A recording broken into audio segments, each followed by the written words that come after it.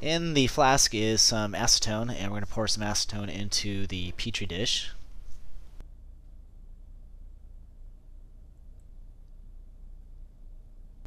To the left is a Styrofoam cup, and what we're going to do with the Styrofoam cup is we're going to invert it and place it into the acetone, and let's see what happens in real time.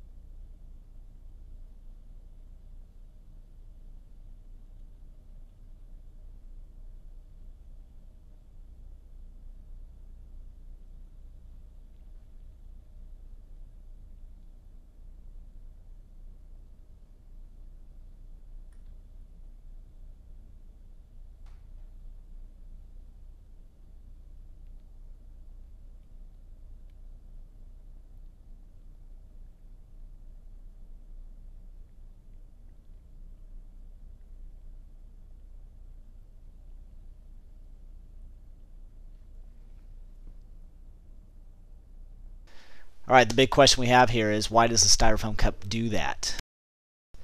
Styrofoam is actually a chemical called polystyrene, and polystyrene is a polymer. A polymer is a chemical made up of repeated units of smaller chemicals called monomers. Polystyrene itself is not that strong, but it's cross-linked to form real strength.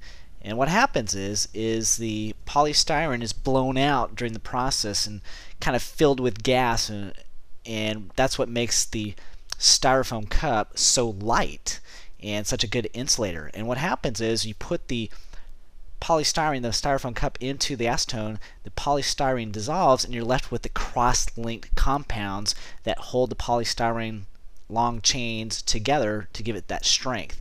And there are the cross-linked chemicals left, and it's really hard and stiff.